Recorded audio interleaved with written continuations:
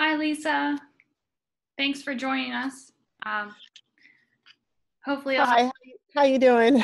I'm good. How are you? Good. I'm afraid I'm going to be your only student today. Better than just me.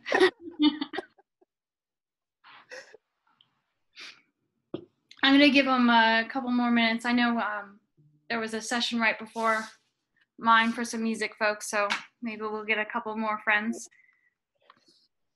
Well, that would be good.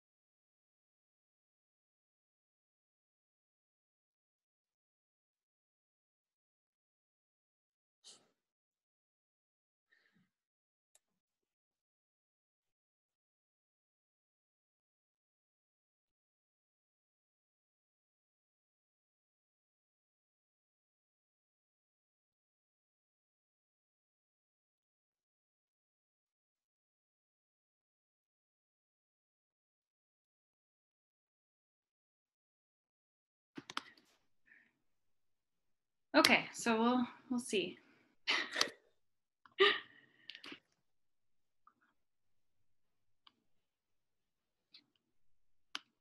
So so I'll just go through this and hopefully I can get some more folks in here. If not, this is recorded, so people can take a look later. The only thing I'm having an issue with right now is seeing uh, who's with me and who needs in. So we'll see how that goes. Okay. So this is including guest speakers in synchronous learning, how connecting with professionals in the field can inspire your students and enhance their learning. I don't know about you, but my students really struggled with continuing to be involved in the program, especially when we were online. Excuse me. So they're used to hanging out together and being with each other in class. And unfortunately, when we are in this situation where we're doing digital only, they can't do that. So having something for them to buy in and get excited about was really important for us. So when I was doing this and I was planning this, one of the big things I was thinking about was name recognition. Who can I bring in? Who can be interesting and engaging for my students so that they will want to come to my class? And so a couple of the things I thought about is what are we doing right now? What activities are we doing? What pieces are we working on? And how can I relate something back to those assignments? So that meant for us that we were contacting composers, people who wrote the pieces that we were working on, and bringing those folks in.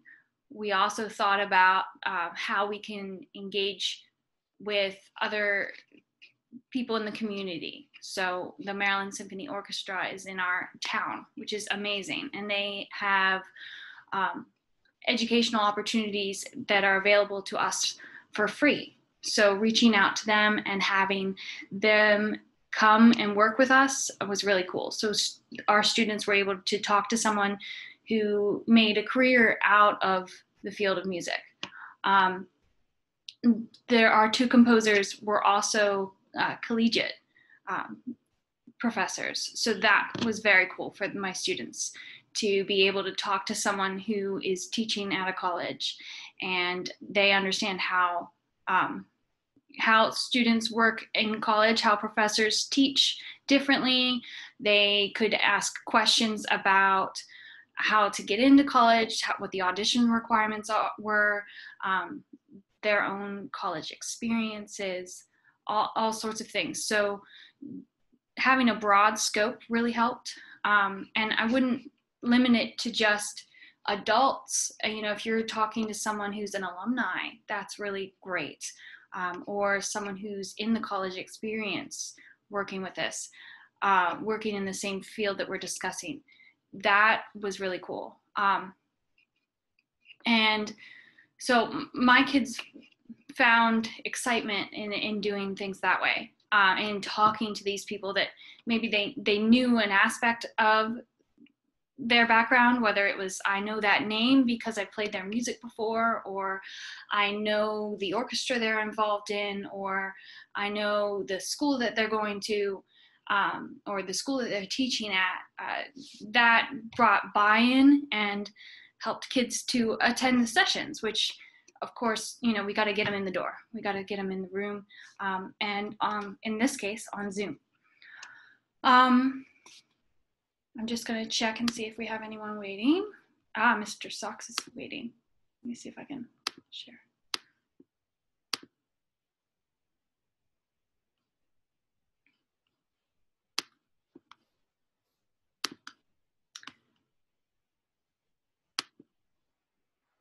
So those are just some of the things that I was trying to be aware of when I was reaching out to people to be a part of our program, our Zoom meetings. With the Maryland Symphony, we had students working with professionals in the field, learning information about their instruments or someone else's instrument from them. And oftentimes we found that these folks were able to present material in a new and a different way that they might not have considered before. Maybe I didn't consider. Of course, I'm a director, I'm a musician, but I don't play tuba, I don't play trombone. So having these new folks come in and talk to us, they were able to talk to the students about specific problems that they might have run across when they were working on their craft or when they're teaching other students, and students can learn differently. The opportunities to ask questions from students, that was really cool. I did use a Google form because my students are really shy. Even, I don't know, Ms. Gaynor, if you've noticed that in your Zoom meetings at all, but with mine, the kids just don't talk. Even when I opened it up like hey, how are you doing? They don't say very much. So when you I had the same problems. You'd ask them questions. I'd even be like, "Can you hear me?" And you wouldn't often get an answer. Yeah, so that can be really embarrassing or nerve-wracking when you're by yourself, let alone when you have a guest in the Zoom meeting with you, and they'll talk for a little bit, and I can talk about how we set up the session in all of my pre-meeting conversations with my guests, but there's always that time for, okay, who has any questions, and dead silence, so I made sure to have a Google form where the students had to fill something out. I just made it an assignment, and I can show you, there's a couple different ways that we did that. Let me show you how to do that. Oopsies. So this made sure that when they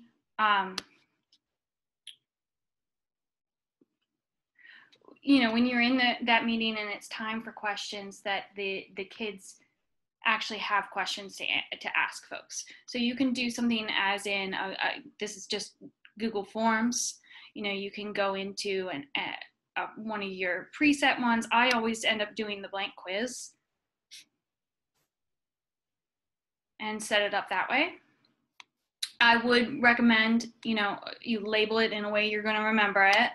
So, I would say, and then you want to go into settings and make sure that you collect email addresses. And the reason I do that is because sometimes if you don't ask them what their name is on the sheet, then you won't remember exactly who said what. And ideally, you want to be able to call on that student and say, okay, Lily, you had a question about the compositional process. Can you ask Mr. Volmages that? And then, now they can go. Or you can give them a private message and say, hey, didn't you have a question about how they got their start? And then all of a sudden, okay, the kid can unmute themselves and they have more of an opportunity to ask that question. But you have this in your control. So you can do, I know some folks haven't done this before with the Google form. So this is really easy. You just label it here. And then you can write, I can never spell. And then you can write what questions you have. You can even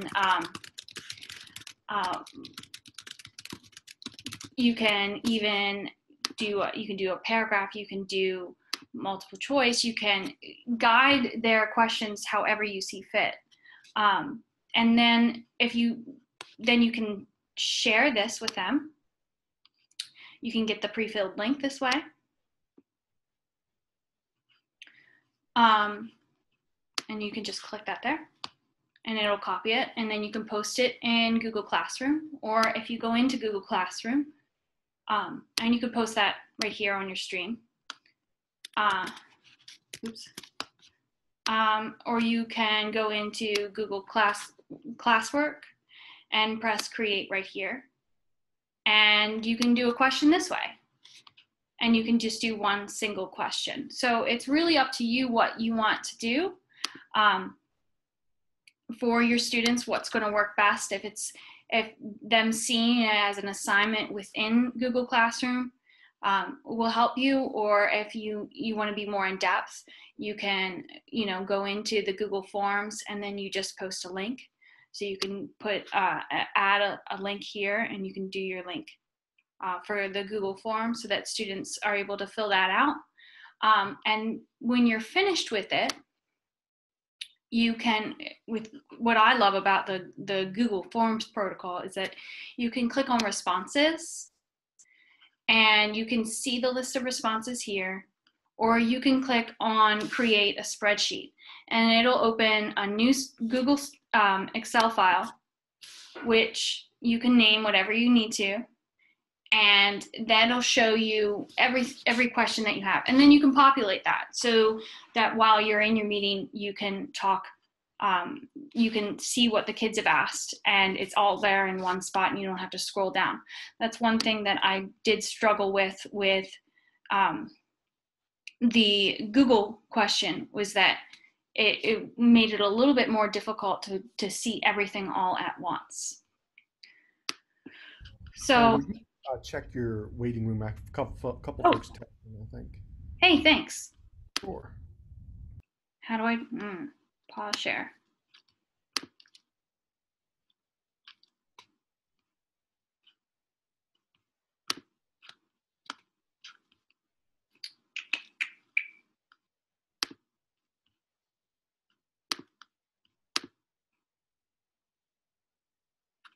Sometimes if I scroll up to the top, it'll pop down and let me I think I have to stop the share entirely. There we go.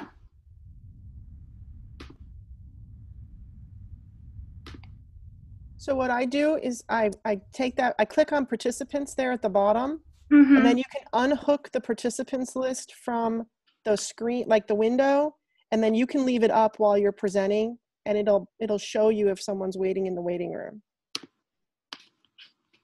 it's like a choice at the top of the participants list to unhook it from the window, if you will, and then you can just sort of move it around wherever you need it. Oh, okay. Thank you. I use that a lot for office hours because, you're sitting there in office hours and you have no idea if anyone's showing up. So Awesome. Okay. Thank you, Lisa. So hi, Mark. Hi, Jess. I know Jess is still connecting in, so I'll give it a second before I jump back in.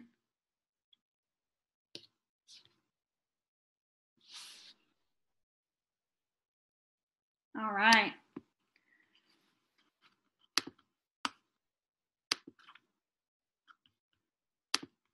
So I was just talking a little bit about how I engage students and how a lot of my students tend to not have any interaction on Zoom. They are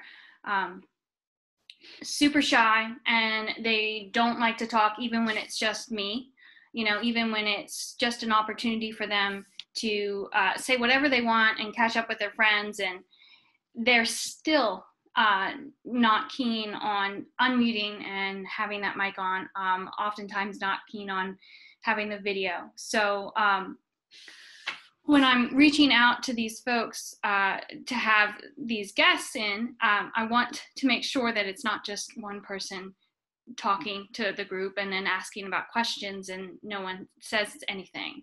So what I was discussing was I always make sure that I have a Google form for my students so that they can write down a question. It forces them to think about what they want to ask. And so that I have that catalog of questions for them when we do have those moments of time that are silent. So I can message the student and remind them that they have this question to ask, or I can facilitate it and ask myself. A lot of my students really enjoyed having folks in. So one of my students said, with having this special guest join us in Zooms, I was able to look for something not necessarily fun, but interesting for my day. And I was also able to get some time away from all of my work for that week. So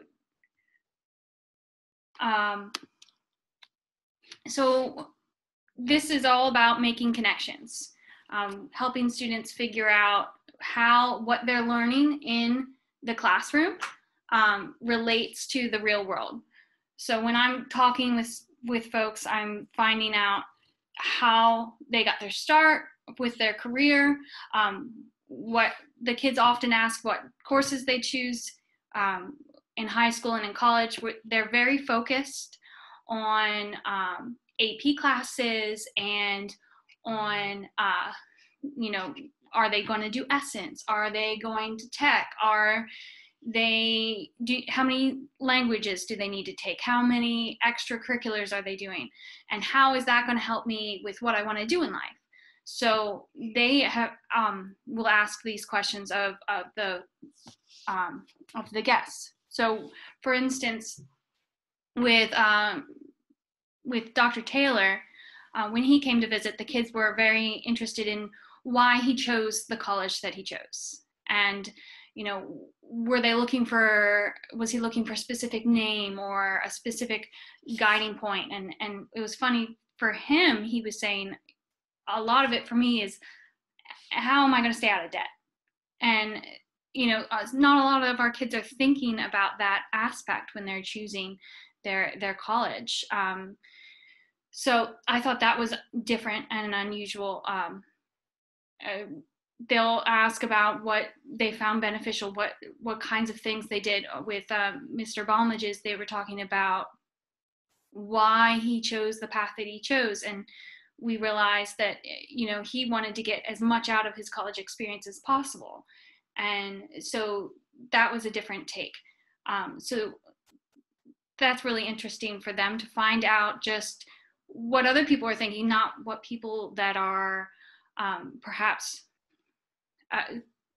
a lot of times I find that the kids think we're supposed to say a certain thing. So finding out from real people in the real world with real careers in their field, what choices did you make, why did you make those choices, and how did they affect where you are now, is really cool for the kids. They ask about work-life balance. You know, my kids couldn't believe that Dr. Taylor threw axes, or that Mr. Balmages likes to do rock climbing. Like, they often don't realize that you know, you can have outside hobbies, you can do extra things, and that's really cool. And when you're playing music written by these folks, to know more about their personal experiences and their life is really cool for the kids. And then, you know, dealing with the COVID. I don't know if you all have had much experience talking with your kids about how they're dealing with things, but I know a lot of us are really struggling with the isolation and being alone a lot more. Our kids are used to socializing. So much for the music program is socialization, and now being alone is hard. So for the kids to hear about how it's affecting the professionals was very enlightening. And I think they relaxed a little bit when they realized, okay, everyone is having these struggles, everyone's having difficulty, and this is how they're getting through it, and this is what they are saying.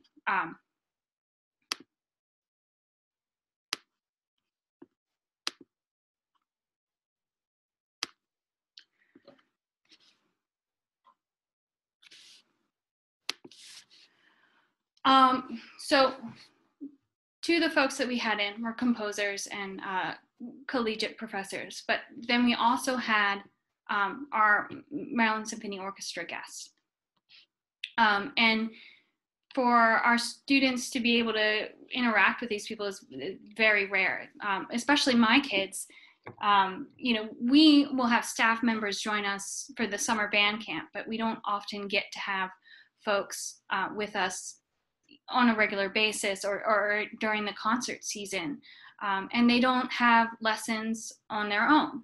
So talking to someone on their specific instrument was really cool. And what I utilized was breakout groups for this opportunity. So that allowed me to have multiple instrumentalists at the same time.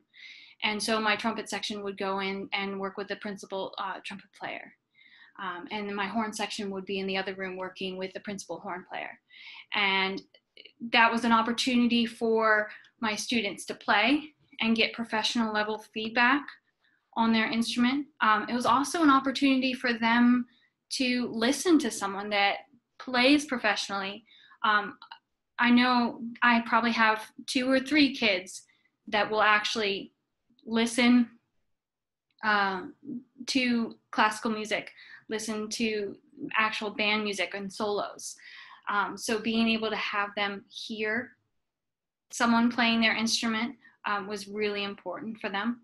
And they could watch and listen to demonstrations. One note with this that I would just point out is to keep in mind internet issues and lag time when you're planning this. When I was speaking with one of the musicians that was coming to join us, he was talking about how they could do some warm-ups and things together. But unfortunately, with the way Zoom works and internet, everyone has a different internet speed. Everyone has just trouble with that. So even a 2 or 3 second delay is going to completely mess up a synchronous performance. So your students have to be able to play one at a time. You can't really do very much playing together. Another thing to keep in mind as far as internet issues is making sure that the audio, the background noise is turned off. In Zoom, we had trouble with that with the percussion section especially, or when someone's playing a rhythmic lick that's much quicker you know, all of a sudden the double tonguing and things like that, it'll start pulling the sound out, and then you won't be able to hear anymore. So just things to consider when you're going through it.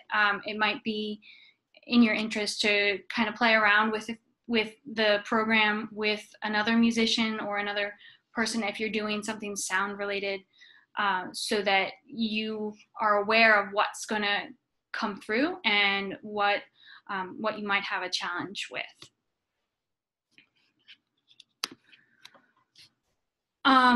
So something that I always have to remind myself is that the professionals want to talk to you, and they want to relate. They want to talk to the kids that are playing their music, and the directors. They want to help. They want to be involved. So reminding yourself of that when you're setting out to find something to do is very important.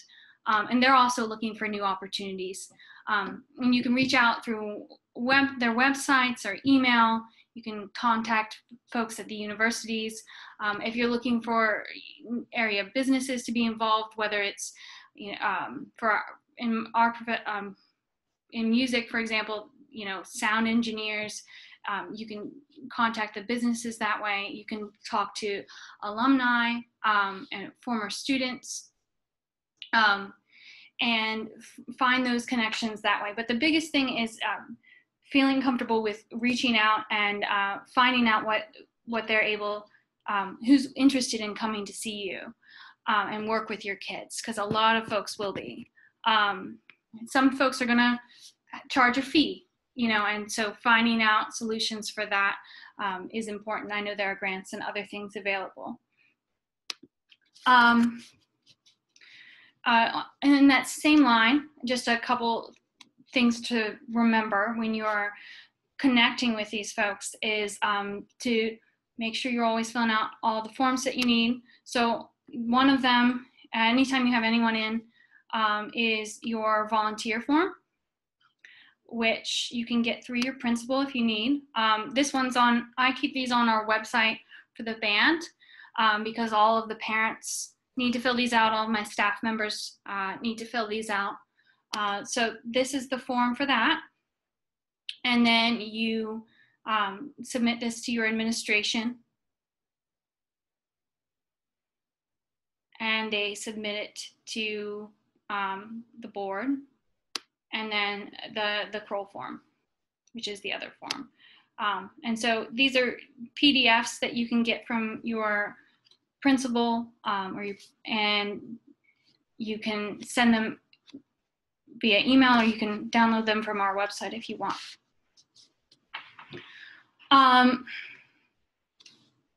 Just some other things that the kids are saying.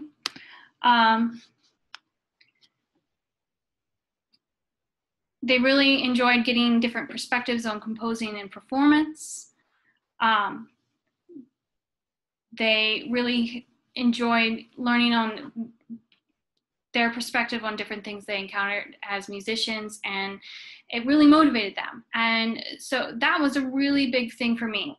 Again, when we were closed for a long time, we might end up being closed again.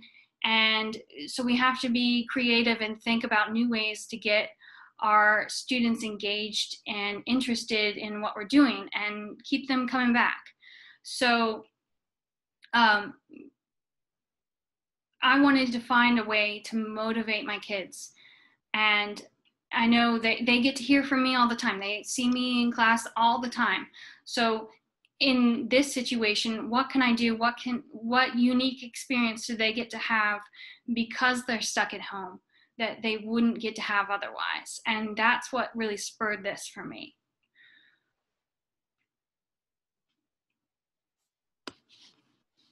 So what questions can I answer? I know for Lisa, I'm curious to see if this is something that you might be able to implement in your field because you're not a music person. Yeah, I'm the advisor for Science National Honor Society, and we would like to begin bringing in professionals of different careers to speak to the students about what they can do in science and how they got there. And I've always been a little bit intimidated about how do you bring a speaker into the building, because I don't know how to do that. And so I thought, from hearing from the band students about how they were meeting with professionals and musicians, I thought maybe this is actually an opportunity to jump into something I've never tried before. And so I really wanted to come to the session here to get really the logistics of it. So my first question is, how much lead time do you need to do those 2 forms? I'd say I would give it at least 2 weeks, if not a little more. Every administration is different. It depends what their clearances already are. So like when we're bringing in a collegiate person, they already have some. If they've already worked with the Board of Education before, then it's much easier. Every administrator is going to be different with that. If I can chime in on that one. Generally speaking, they only need the volunteer form, and it stays at the school level. From what I've been told, it stays at the school level only if they are, if they're coming in to present something to your classroom and they are not working one-on-one with a kid, then they fill out the volunteer form. You submit it to, for me, it's my head secretary, and it gets approved pretty quickly. If they are working one-on-one with kids, so that's our band staff, that's our chaperones and things like that, they have to fill out the curl form, and then that's usually at minimum 2 weeks because they have to run a background check. So if you're doing like a Zoom sort of thing, then it might not need the background check because they're not even coming in person. They're just, as long as you don't utilize the breakout rooms. So if you're using breakout rooms and they are going to be one-on-one with a group of kids in a breakout room, then you would have to take it to the next level, I would say. Got it. Thank you. Not to hijack. Yeah, no, that's great. And Jess, you have a different administration than we do, so it's always good to knock on both of those. The volunteer form is pretty easy to fill out. It looks like a lot of stuff, but it's pretty standard. And Lisa, all of our parents fill them out, no problem. And I just, honestly, we'd go through both of them for everything, just as a standard protocol with the band, because, chaperones and things like that. So if they can all take care of it, you won't have any trouble whatsoever. And in this setting, because it does ask for your driver's license, you can do a scan, and send it that way. And I'm happy to work through anything like that with you guys, because we do it every year. And that's one thing to consider too. And so if you plan on making something an annual thing, you will need to fill that out every year.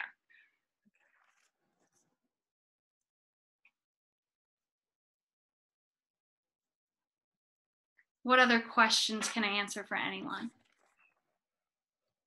Nice job, Lauren.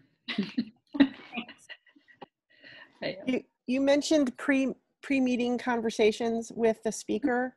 I was just wondering if you could elaborate a little bit on that. Yeah. So, when you're talking to someone, you want to set up a foundation for what you want to discuss. So for me, I'm talking to composers with Brian and with Ben, who are the 2 composers. I wanted to let them know what we've been working on. So when I talked to Ben, I said to him, we just finished working on your piece, Shattering Infinity, and the kids were really excited about the way you did these different kind of motifs and how you expanded on this idea, and I had some initial questions for him about where he came up with his style, some of the different techniques that he used within it, and kind of guided the question that way. So I started it from, okay, what do I want to know? Sometimes if you have those pre-questions from your kids, you can guide the conversation that way too. Just what are your kids curious about? But letting them know where you are in your curriculum is really important. So for him, he wanted to know, how far along are we? And by the time we had set up this meeting, we were ready to perform it. The assessment was like the next week, and then we got the closure. So that was important for him to know, okay, the kids have really studied this music. They know it like the back of their hand. So what can I do to make it more interesting for them? What can I do to expand on that and talk about the background? And so that's how we started with the composers. Now, when I brought in the former drum major for the cadets to talk to the kids. And that was an entirely different type of experience, because he's not talking about pieces that they're working on. He's talking about his time in a major drum corps. He's talking about his experiences in college and how that's working. So I wanted to make sure that I gave him some insight to what our program does, and talk to him about the kinds of things that we were interested in, the kinds of things that we struggle with. So that way he had somewhere to start. You can get really specific with the folks if you want to. It really depends on your comfort level and how much experience the folks that you brought in have when you're trying to plan something like this. I always think too, tell them a little bit about the class, especially if they're not from the education world. Like, this group here is a little goofy. They mean well. Don't be offended. Or this one, you may not hear anything. You may not get any feedback, but they're taking it in and they're getting it. Or especially if they're not in the distance learning, if they haven't done anything over Zoom, like, oh, you may get a ceiling fan. Don't be offended. Or you may not get any video. Just to kind of lay that framework, so before they speak, they have an idea what they might be in for. Yeah, I did that with anyone that I brought in for Zoom, because it's so different. We're used to, seeing faces and talking to our colleagues, and that's easy for us. It's not easy for our kids to do that. And someone coming in from the outside, not seeing that, it's a different world for them. So I had a clarinet player from the Maryland Symphony come into my freshman band. And, I had her talk to, yes, my entire woodwind section, but then I prepped her on, well, most of these clarinet players are going to be in my wind ensemble next year, and they need to know about altissimo range pretty quickly, and she came prepared. She had exercises for my kids. She's like, I told her she's probably not going to hear anything. They're not going to play over Zoom for you, but she did have these exercises written out. She hand wrote them out just specifically for my kids, so that they had something tangible to take away from, which is nice too. So that always helps prepping the guest speakers. And you might want to prep the kids too. Mm-hmm. I'm thinking specifically of a certain sophomore that Lisa, you may have had as well, that we opened it up for questions, and she's starting to ask, like, we asked one, okay, what's your favorite musician? And he started talking about folks that aren't, in our genre, which is great. The kids really bought into that, but then that's what she wanted to talk about. So, you've got to make sure mm-hmm. For me, I was able, because I have the relationship with her, to send her a private message and say, enough, without derailing the rest of the class. But it might be something where you talk to the kids too, just depending on what kind of group you have. If you have that squirrely group, and that if you bring someone in your actual classroom, you're going to have 4 or 5 times that amount of squirreliness, because they get to, feed off each other. You guys have all been really great. I just want to thank you. I really enjoyed the presentation and the information, and I'm excited to give this a try next year, You're whether welcome. we're in or out. Absolutely. Anyone else have any questions?